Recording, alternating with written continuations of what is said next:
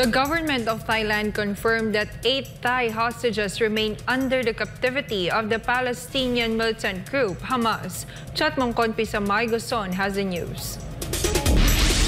Thailand's Ministry of Affairs expressed hope that the remaining Thai hostages captured by Hamas will be released soon as efforts to secure their freedom continue. The ministry confirmed that the number of hostages remains at 8 after one missing Thai thought to be under captivity was found safe in Israel. Authorities were able to confirm his whereabouts after the missing Thai contacted his relatives in Thailand to assure them he was safe.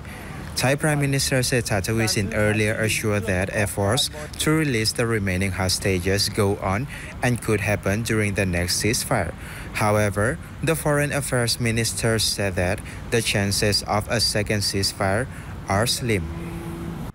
About 9,000 Thais have been repatriated to Israel, while some 20,000 others have shown no intention to come home.